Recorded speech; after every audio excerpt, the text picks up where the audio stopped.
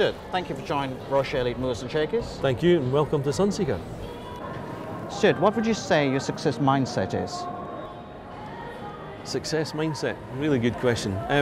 Just to keep improving, be better at what you do, personally, business life, and every aspect of what you do.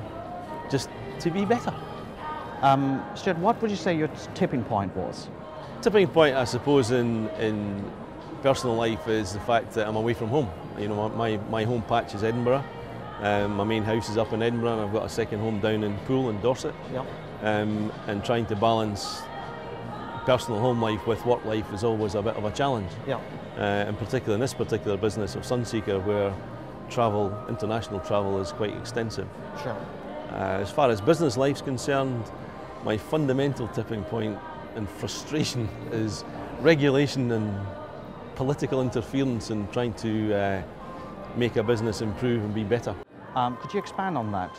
I think we all understand the regulatory environment, and particularly in the UK or in Eurozone in particular, where there's an ever-growing raft of legislation which is designed to keep us all in check. Some Sure. good, some bad, and people can all have their individual views and comments on it.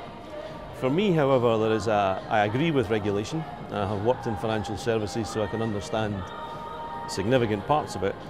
But we're in a luxury yachting sector. We're a preeminent world brand, and we're governed by more regulation than more people imagine. Mm-hmm. But the commercial environment in which we operate is moving and changing so fast that the regulatory environment and political environment is very slow, in my opinion, to reflect that change, adapt to the change, and give us the structures in which the regulation can cope with the change. Mm-hmm. And I think that's going to continue for the foreseeable future. Right. So as a company, we spend more and more time with the relevant powers that be that are involved in the various regulatory issues. And for us, it covers everything from green issues to what you do with crew cabins and crew quarters in some of our luxury yachts. So we cover a wide spectrum. And because we have a product which gets sold to all 5 continents and over 60 countries, we have regulation which is specific to these territories. Mm-hmm. So we're in a very complex environment, and it's a real frustration to me that they're not either speaking together. Mm-hmm. Regulators don't talk as frequently as you should do. And we've got the Eurozone, which is going down a very clear path as far as regulation goes. And that may not be the same in other countries like South America or other continents like South America or other countries like Switzerland. Yeah. So in other words, the whole Minister administrative side. Yes, and I think business has been asked to work its way out through the difficult circumstances that economies find themselves in, that I'm not so sure that governments of any colour, and not being political at all, are up to speed with that amount of change and providing the infrastructure that's required to make that path that little bit easier. Mm. And that's what's really required, isn't it, at the moment? That is fundamentally required. We have to make sure that when there's a drive for business to pull us out of this very difficult series of 3 years we've had, and there's debate over what happens in 2012, but I think governments have got to pick up the pace of change and infrastructure development to make sure that we can, as a country itself and as a wider Eurozone, keep up to date with the demands and the pressures and the infrastructure issues we see in other continents. What do you think the government could do to ease the pressure and actually have a more of a, shall we say, turnaround focus as far as the red tape is concerned? I think there's been a lot of talk in the press over the last 2 to 3 years about UK governments trying to cut red tape and rationalise certain things. I personally, on the ground, day to day, involved in an active business, don't see any signs of that. Mm-hmm. I think any help along that route would be a huge advantage to us in the UK. Or I'd prefer to say Great Britain. We're still great, whatever people may think. Absolutely. And I think the challenge is to make sure that Britain remains great, and we are at the forefront of everything that's happening, both in regulation, in worldwide developments, in manufacturing developments, and financial services. I'm not being critical of any one sector, but we've got to be able to manage our way out of this and be more proactive with the legislators, with government officials, with treasury officials, with health and safety, all aspects of what we do in regulation. And we've got to try and make it quicker and sharper and more reflective of the current business environment. Absolutely. And I'd say I quite like the fact that you actually mentioned Great Britain and not forgetting that we are still great, and we just need to remember that a little bit, I think. Yes, we are. We're great. I'm a Scot, as people would probably gather from my accent, and I'm a proud Scot, I'm a proud Brit. Yeah. But we are Great Britain. Although I'm a Scot, I work in the south of England. I travel quite extensively with what we do. But for me, it's Great Britain. And we intend to take that little thing a bit further, and even what we do, where you'll start to see the Union Jack appearing on some of our printed literature or adverts, and just generally what we do in a product which is steeped in British heritage of the marine sector. And that's something to be proud of. It's really proud. Yes. I'm absolutely passionate about it.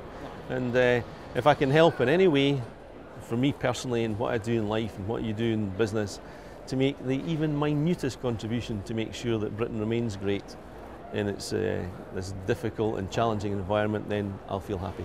Indeed, and it's certainly the attitude that's required to get us out of this situation. Yes, we've got to be more positive. Indeed. I have a real frustration. You asked about frustrations earlier, but I have a real frustration about the amount of negativity we seem to see in all of our media, whether that be, live broadcasts, news reports, and printed media. I think we should definitely go down a path of emphasising the positive side of life. We all know we're in difficult circumstances. We all understand we've got challenges to do, both personally. People are going to have to adapt to the circumstances of the economic environment in which we all live, operate and work. But I think we've definitely got to pick up the pace of more positivity throughout everything we do. And for me, I have a personal frustration at the constant gloom and doom that seems to appear in everything we do, every day of the week. Absolutely, yes. And I think we should do the complete opposite. Yeah, indeed. Portray the goodness, portray the highlights, in whatever sector that happens to be in. Yes. I personally, at the moment, I'm passionate about UK manufacturing, and we've got to do more to promote the good stories that we've seen in the car sector, airline sector, and other sectors, even the train sector and public transport. Bus manufacture, train manufacture, despite the pressures we've seen recently and some negativity of specific contracts in specific areas of the UK, we've got to promote it. And here we are in Sunseeker, where we think we are, and passionately believe we are, the world's preeminent luxury motor yacht brand. We export 100% of all our products. Our revenues have not dipped more than 10% over the worst part of the recession, as we expand the business in manufacturing, and we're seeing that part of Great Britain. In the South Coast, where we're currently actively recruiting up to 50 new apprentices. We are increasing our specialist design office teams. We've got a forecast increase in revenue in 2012 and beyond to 2013-14. And we see that, to us that's a good story. Indeed. And we should promote good stories wherever we are. Yeah, absolutely. So what was your most challenging time in personal and in business, and how did you overcome that? Most challenging time personally was probably this particular position that I took up in Sunseeker, was being away from home. So it's the first time I've been permanently away from your home base, although I've travelled extensively throughout my business life, but it's a changed set of environment. And my son, I've got one son who he has moved to Portugal, so suddenly the family's been dispersed during the last couple of years. And that creates an interesting environment that you have to manage and deal with. But it's just one of these things, that's life. I'm not the first, I'm not the last. You just have to smile, be happy, get on with it. Yeah, indeed. Perhaps you spend more time in a plane than you would like, but that's fine. The business challenge is really about the delivery and the execution of our plan. We're in a very challenging market. We are a global business with global competitors, and we operate in the environment of a true global business. So we have all the aspects of exchange rate issues, of taxation and fiscal issues, delivery issues, transport issues, as well as, we sell in certain currencies, we buy goods in certain currencies, and we are a major contributor, I suppose, in our little world to what happens within our sector. So the challenges are really to be on top of that at all times, because the last 3 years for me have proven beyond all doubt that things are changing ever more fast. I don't think that's going to stop. I think the pace of change is a continuum that we will see forever. And I've used internally the theme change is a steady state. In fact, we just had a dealer conference last November, and that was the whole theme of the conference. That change is normal. We've got to accept that change is with us daily, weekly, monthly, annually, in my view, forever. In other words, embrace change. We've got to embrace change in everything that we do, and whether it's our expectations of lifestyle, or expectations of income personally, or expectations as a business, or expectations in how much time, work-life balance. I think everything's going to change. And we've got to be aware that the impact of change is not just in UK or Great Britain, as we like to call it. It's more what happens in other territories. Different countries that we operate in and sell in have different attributes. They've got different employment law, they've got different lifestyles, they've got different views of lifestyles, and they've got different views of corporate lifestyles. And we just have to live with that. We've just got to move on, Indeed. Accept it, learn from it. And if we can learn every month and every year and every week, then we can all get better. Indeed. Take the good and kill the bad. Yeah. Stewart, it's interesting that you have so much of views that are actually based on facts as opposed to just views per se. So could you, I'm interested in knowing your background. I'm born, bred, schooled, educated in Scotland. I come from Edinburgh originally. My main home's still up in Edinburgh. I'm an accountant by profession, although I have never practiced accounting in an accountancy firm. I trained the long way round with Associated British Foods, and to me, the training that I got with the best part of 10 years there was the best I could have ever asked for. They were an exceptional business to work for. The scope and exposure you got to a multi-site, multi-environment, multi-product, complex business, for me, learning to be an accountant was outstanding.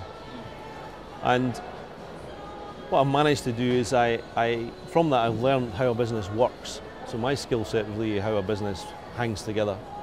Having the accountancy background has been a tremendous help in understanding balance sheets and numbers and all the usual things that people would accept. But I think having had experience in several sectors of both manufacturing and professional, legal and financial services sectors has given me a breadth which I personally have found useful to be calm. I think you've got to try and make yourself calm. Everybody can have good days and bad days and be spiky and have thorny issues that they're less than comfortable with, and that's just part of life. But for me, I have worked hard to try and keep calm, balanced, and try to just understand the problem and see there's always a solution in my head somewhere. You've got to find that solution and see how you can apply the solution. And I try to keep positive. Sometimes it's very difficult, and the pressures can get to anyone, whether that be personal or business life. And my answer to that is I go away in escapism. So sailing's my hobby. I have a small boat that I just drift away myself and please myself. And I take some of my frustrations out in going to live sport. I'm a passionate believer in going to live events like that rather than watch them on television. And I think the combination of trying to get the work life is important and trying to work at remaining calm. If you can get in your head that there is a general assumption that there has to be a solution, we've got to make a solution, I think having a balance of more positivity than negativity definitely helps. And some accountants are accused of being negative and bookworms and perhaps applying the textbook and the rules too much. Indeed. And I think there's a balance in every profession. But for me, it's all about trying to maintain that level of positivity wherever you are, whatever you're doing, and whatever environment you're in. Stewart, what's the trend line far as your sector is concerned at the moment? That's another interesting question. Trends are very difficult to predict in the current environment, but for us, we see there has been a significant amount of corporate activity within the global yachting sector over the last 18 months or 2 years. I think there'll be further corporate activity. There's been some recent announcements just this month, in fact, about more corporate activity, both in the manufacturing side of the product and on the supply chain to the product. But for me, we see that the sector, our customer base is predominantly high net worths or mass affluence. And it's clear that every country has affluence and high net worth. And we're seeing that I think we're at the bottom of the plateau. We managed to contain our revenue FY10 to FY11 was only down 8%. We're seeing an increase in revenues, an increase in margins, an increase in headcount and employee headcount over the course of the next 2 years. And we see that the green shoots of recovery are definitely in place, but the cycle of these green shoots are very, very territorial dependent. Different countries are in different parts. If we see what's happened in 2011, if you take the Mediterranean ring of countries, for example, everybody knows what's happened in the Arab Spring, yes. Everybody knows what's happened in Libya or in Egypt, and that has a negative effect on our market. But for every time we see negative, there is positive coming from South Africa, from Mauritius, from the Seychelles, from China, Hong Kong, Brazil. So the expansion of our territories and the global reach of the business will see a different cycle to certain other sectors within the UK. And these trends, I think, will continue. We're still seeing impulse buying of very expensive yachts.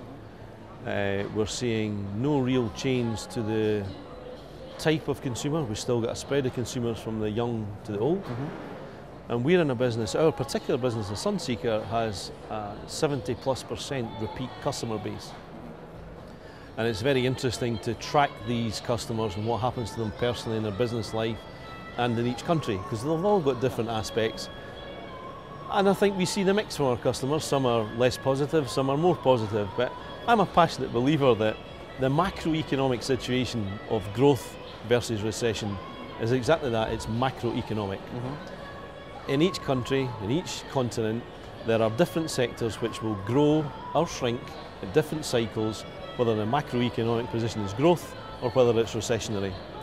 I think in our sector, for our business and our brand, we do not see the variations that others in our sector have seen. Right. And we put that down to the crucial part of new product development. And we have embarked, we're sitting on the 28-metre new launch of our boat this year. This is a circa £5 million yacht. This boat has only been launched this month, January 2012 in London. It's sold out for 12 months. That's impressive. By the end of these 12 months, one of these boats will be in all 5 continents, or at least one of these boats. So we're seeing the geographical spread. There's not a product concentration. There's not a territory concentration. So we are embarking on the fastest and most aggressive new model and refresh program that this company's ever undertaken in its 50-year history. And we are absolutely committed to making sure we deliver that at the same time as listen to the client demands. What we find is that over 90% of our boats are tailored to a customer demand. And that's what the challenge is. Matching the tailoring and bespoke nature of some of the things that we do versus the generic manufacturing business, where you always look for scale and efficiencies, and methodology becomes a key issue driving margin. But we're doing it through being more efficient in the process, making sure the boats are designed on time, on plan, to a budget, and to the quality standards which we expect the Sunseeker brand to deliver. We've managed to do that during the last 18 months, and the next 18 months to 2 years will see an even bigger increase. And as well as the general new models that you see about here today, where we've got 2 launched at the London Boat Show, we are creating an entry-level product of a 40-foot Portofino, which will be launched in July 2012. Right. And that boat has already been sold out for the following 12 months production. And at the opposite end of the spectrum, we're currently got in build the biggest boat we've ever built. It's a 155-foot, £20 million approaching product, where we're sold boat number 1, and we're in pretty advanced discussions with subsequent boats. And these products you can only build 1 a year, versus some boats you can build 1 every 6 or 8 weeks. So we find the spectrum is growing of our product range, and then that's overlaid with the number of new models and product refreshes that we're doing, which, to be fair, other luxury branded goods are doing. We are no different, in my view, and we're seeing that ourselves in the UK. We're back to Great Britain again. Yes.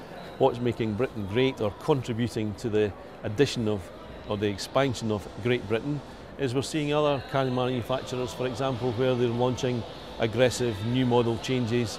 And you know, the best one sitting here in front of us, probably the Range Rover Evoque, which in itself is an interesting product with huge customer demand and interest from, again, worldwide economies. So we're passionate about the whole thing. We've got to make sure we can get labour. Yep. So we're embarking on recruitment of up to 50 apprentices to train ourselves.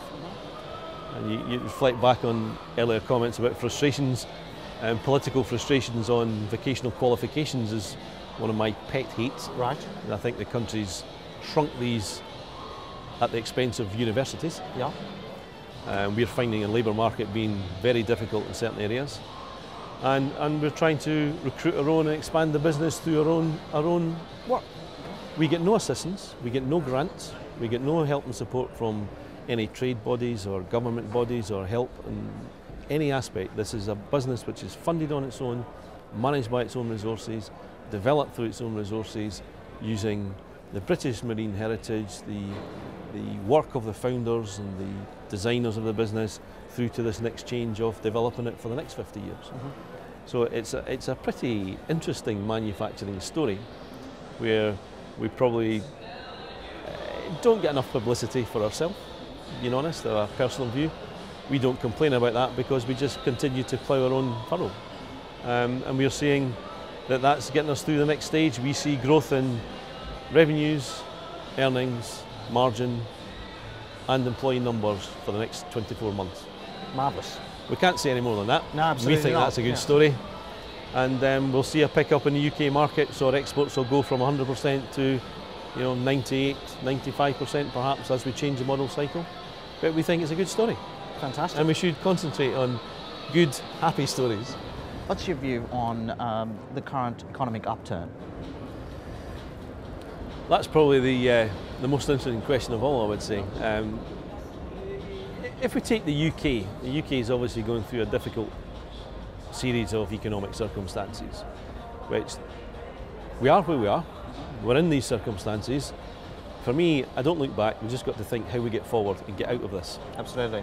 And I think it will be led, as usual, by a combination of factors. But this country has to get to grips with increasing its manufacturing output. I think there was perhaps a sense of apathy appearing on the reliance on financial services, and I mean the wider financial services, not just the banks, but insurance and all the ancillary businesses that were come under the umbrella of financial services. And I think we forgot that Great Britain is still a great manufacturing country. Mm-hmm. We just don't manufacture enough. Yes. So what I would like to see is more emphasis, more support. I'm not being judgmental on how that support should be delivered or what government interference or intervention should happen.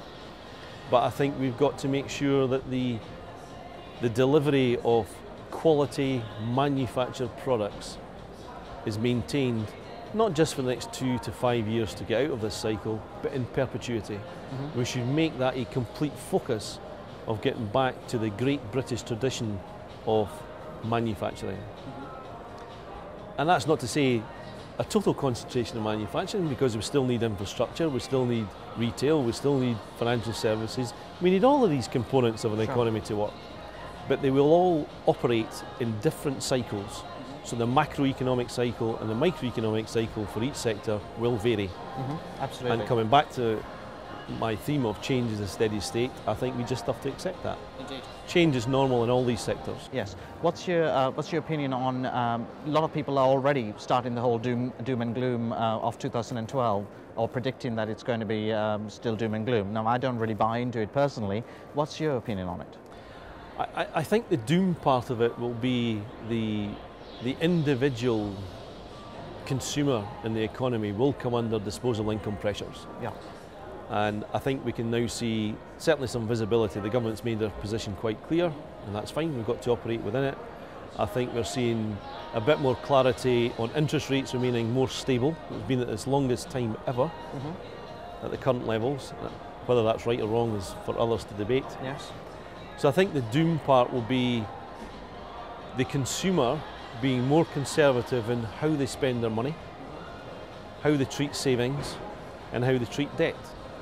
But I think we'll go through that cycle quicker than we imagine. And I have a very simple view. I think people get fed up being fed up. So we have to change and become more optimistic in trying to deliver more positivity than negativity, but understanding that there'll be a lot of people under a lot of pressure. You know, everybody's not as fortunate as we are, Indeed, sitting here, or as Sunseeker are. And we understand that. There's been a lot of stressed businesses just announced this year. Absolutely. Post-Christmas trading being pressure points, but equally Christmas trading's been positive for some retailers. Absolutely, very positive. And it's been very positive for us. We've seen a significant movement in our order book from November through to January. So again, we just got to try and lift ourselves out of the doom part of it and be more positive. It's difficult, it's challenging, but we've just got to help each other, make sure we can try and create employment, create the products that people want to buy, and hopefully when we come through this and we go through a next cycle, the debt cycle and the pressures that we're put on people will not reoccur. That we need to make sure that we're more balanced. And I think that's when I touched on earlier about the expectations of people's income and reward and lifestyles. Maybe we've just got to all accept it's going to be a bit more challenging. We might see a decrease in living standards for a period of time, but you know, maybe that's not a bad thing. Maybe we've just got to accept a wee bit sense of reality, move on, smile, try and get through it, and all work together, create jobs, and move on. Yeah, that way increasing the GDP. It increases the GDP ultimately. Manufacturing has probably the quickest way to increase GDP if we can increase our exports. Indeed. We increase employment, as we're doing. I think we will see, on an optimistic sense, we could see our headcount up by 5% year on year. So we employ 2,300 staff. So if we can contribute 5% increased employment, as other companies, like the high-end car manufacturers are seeing an increase in headcount, that I think it's all contributory, and that will put money back into the economy. It increases the tax, it reduces or helps to reduce unemployment or mitigate unemployment, and we've just got to keep doing what we can do best. Absolutely. So we concentrate on what we're doing best and let our political system and our regulatory system hopefully come up to the pace quicker. Indeed. And reflect the changes quicker, and let's work in tandem. We should be all working in harmony. We'll all have disagreements. We can agree to disagree. Absolutely. But ultimately we've got to pick up the positivity and move on. Indeed, indeed.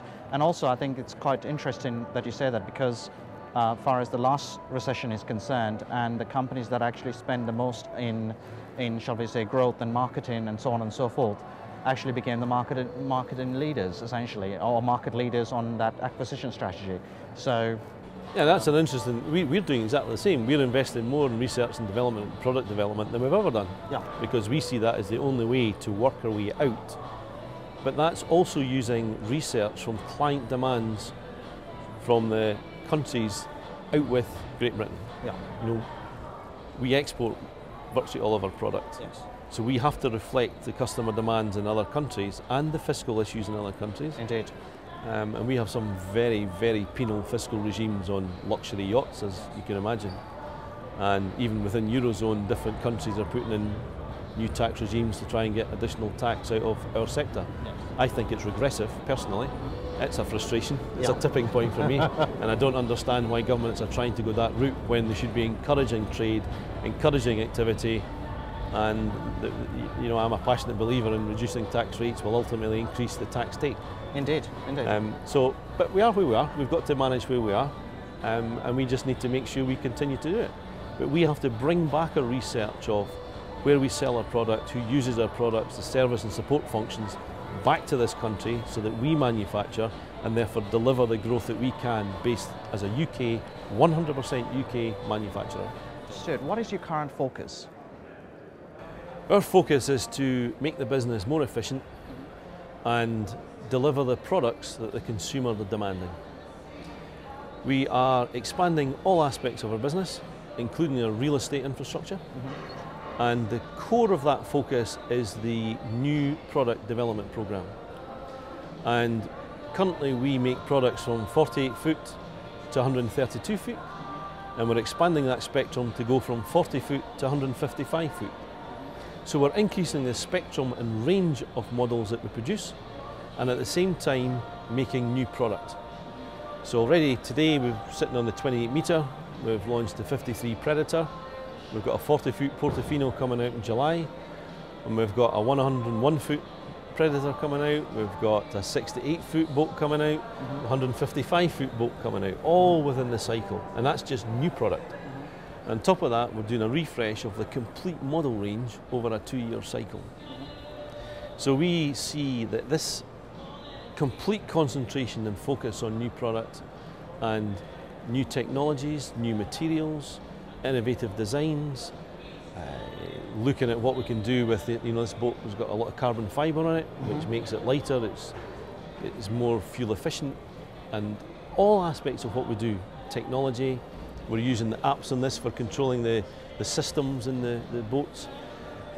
It's a complete innovation, and I know we've got a Department of Business Innovation and Skills, and I think we are actually quite distant from government bodies on that, and that's not a criticism, it's just something we can work on to try and improve, and we've actually done that during the course of this week.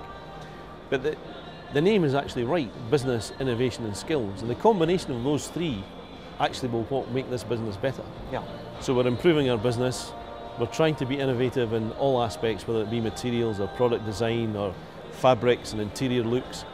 And the skills, as I said earlier, we are in the process of recruiting up to 50 new apprentices. We're recruiting new specialists in graphic design, in 3D modelling, in all aspects of what we do, which is designed to combine, to work with the existing business to expand it into the next arena. Right. So that when you take that business innovation and skills and you apply it into the real life of a business, the core description is correct, it's how you execute it and how you deliver that. If I had one concern, or using your word before, of a tipping point, it would be, I think we will see geographic pockets of skill shortages. And I think that's been a problem driven 4 or 5 years ago by the cut in apprentice training and the drive to universities. Right. We need everything. Indeed. In an economy, and in a modern economy that's competing with expanding economies, particularly the BRIC countries. Sure. I think we have to readdress that and have a look at how we mix our education system with business ever more closely. And I know most business people are on that case. In other words, the balanced workforce. For us, we're in an area of relatively low employment. We have to have manufacturing facilities near a waterfront, naturally, and that gives us certain constraints, and certain planning's more difficult. The choice of opportunity for real estate is more difficult. Planning restrictions are horrendous for us in trying to develop the business. The road network's horrendous when we're shifting big product about in public highways. Especially one of these. Especially one of these, because this can't go by road at all. And these infrastructure issues in the area we live and work in Poole and Dorset, creates its different situations that we have to manage. And you know, in the northeast and the northwest and the Midlands will equally have their different issues. But we've got to work with the community. We've got to get closer to the business, innovation and skills teams, hopefully locally. I think they're too centralised at the moment. So we have to get that thought process and connectivity and feedback more frequent, more structured, so that, again, using this theme of helping each other, building with each other and trying to assist that change is here to stay. We don't know how much that change will impact us all. We don't know the speed of change, but it will be change. And I think we're all going to have to work together to see it. Absolutely. So for us, all about new product and all about taking the three things of business, innovation and skills, combining them to create the product that we think we can sell throughout the world. Fantastic. Stuart, thank you for your time. It's been a pleasure. Thank you. It has indeed been a pleasure, and thanks for the opportunity. You're welcome.